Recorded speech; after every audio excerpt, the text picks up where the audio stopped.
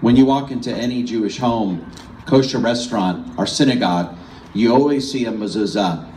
A mezuzah that reminds you that it is a Jewish place, and a mezuzah that reminds you that God's blessings go with you. But now at the front door of Beth Yeshurun, we won't just have a mezuzah. We'll also have a reminder of the man and the rabbi who's inspired us, who's loved us, who we've respected and admired ourselves, who's helped build this institution in this beautiful synagogue that so many of us call home. Rabbi David B. Rosen.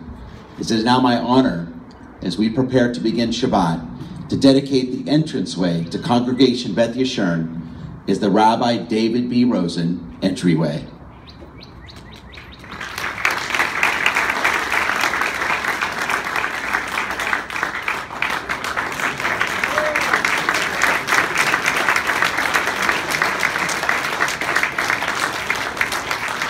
Now, David, this is an easy cutting job.